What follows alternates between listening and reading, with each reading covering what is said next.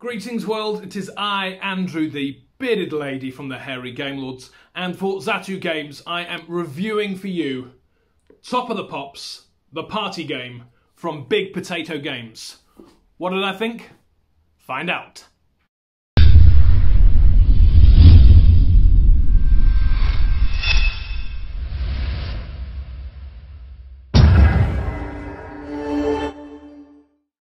Let's just quickly go over to the table and see how easy it is.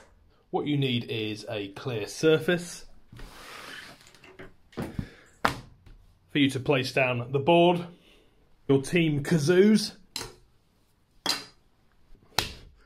the head-to-head cards, and all of the other cards, as well as the buzzer. And you are good to go. As in any Big Potato game, this is super easy to play. Two people are selected, one from each. The buzzer is placed in the middle. A head-to-head card is read out. Songs containing the word house. First person to shout out a song involving the word house hits the button. 15 seconds is given for the other player to find a song and press the button. This goes back and forth until somebody cannot think of a song containing the word house and the time runs out.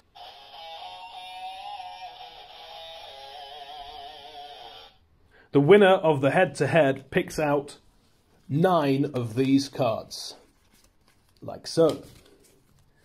They then flip them over, have a look secretly who is on these cards, picks 3 and hands the other 6 to the other side. The other player involved in the head-to-head picks 3 and then chucks the other 3. You need to place the cards face down into these sections here. One word, lyrics, and the kazoo. Simple as that. On the turn, you get 30 seconds when you press this. You have to describe this with, guess what, one word. This one, you have to give the lyrics, whether correct or not, sung or said.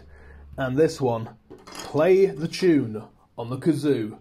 Alternatively, if you want to hum or whistle, you can do so. Play goes back and forth. As soon as one team has all 8 of these different cards, they win the game. Easy.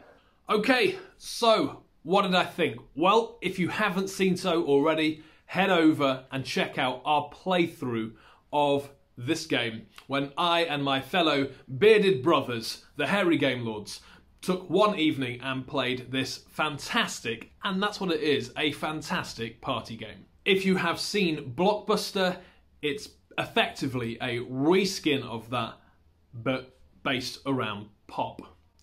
And as I sat down to the table, I realised very quickly that I know films a lot better than I know music.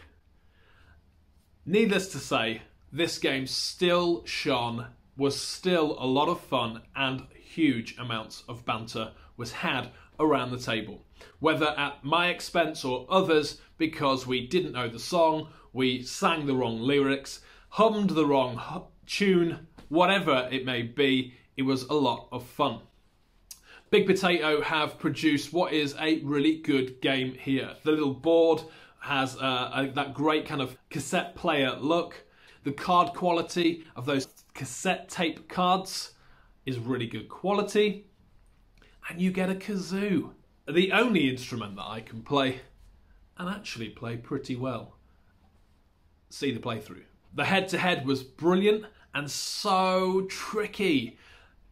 Trying to think of a song with the word love in it, right now, I could tell you loads. At some point, I could tell you loads. But when that timer is ticking away, when all of your friends around the table are humming at you in crazy ways, trying to convey to you the name of the song or the lyrics, your mind just goes blank. Fun, but also annoying, but also fun, but also, you can see what I mean. It's good laugh. Then the whole thing with the board and you choosing from the cards. Now what's great is in Blockbuster there was only 6 cards, so 3 for one team, 3 for another. In this game there are 9 cards that are chosen at first. So you have more of a variety to choose from, even when you are the second player looking through the cards. This way it does stop, or is meant to stop, you from not having a clue at all about what is on your card. Again, see how Dave the Grey got on in regards to that on the playthrough.